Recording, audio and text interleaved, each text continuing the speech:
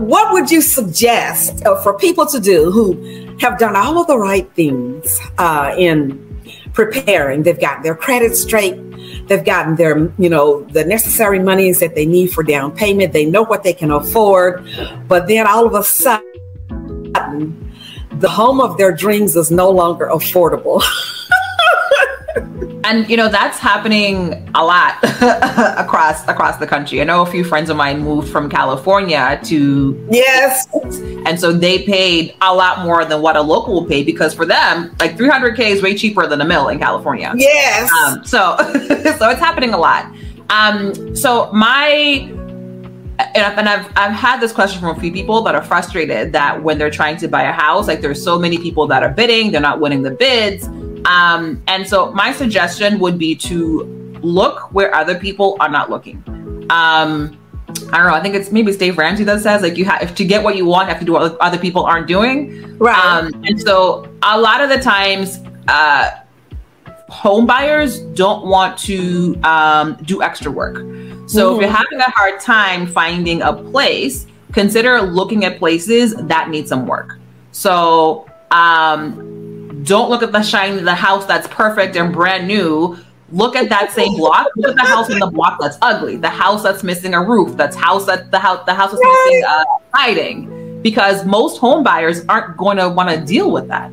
So if you're willing to deal with that, then you have a better chance, because now you're not competing with 99% of the people. You're competing with 1%. You're competing with the few amount of home buyers that are looking to put in some sweat equity and investors. But since this house is going to be for you, you're willing to pay more than an investor, so you're more likely to get that house. And there are loans that you can get that can help you with renovations, even if you're a first-time home buyer. So my first house needed a full gut renovation. It was an FHA loan, 3.5% down. All the renovation costs were included in the mortgage. So there are options for you as a regular home buyer to buy a house and fix it up.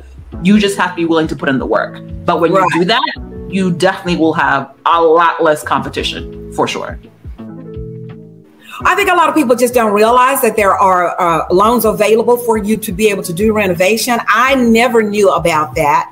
And when I was looking for homes, I was always looking for a home that was already pristine in the condition that I wanted it, because I didn't have cash available to go in and say knock out a wall or add put an addition on.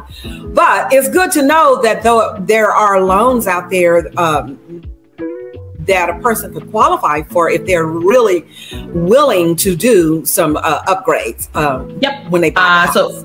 The FHA version of the renovation loan is called a 203K loan. Oh, okay. There's two versions. One version where I think if it's under 30,000, you can do the work by yourself. If it's over that 30,000, you need a contractor.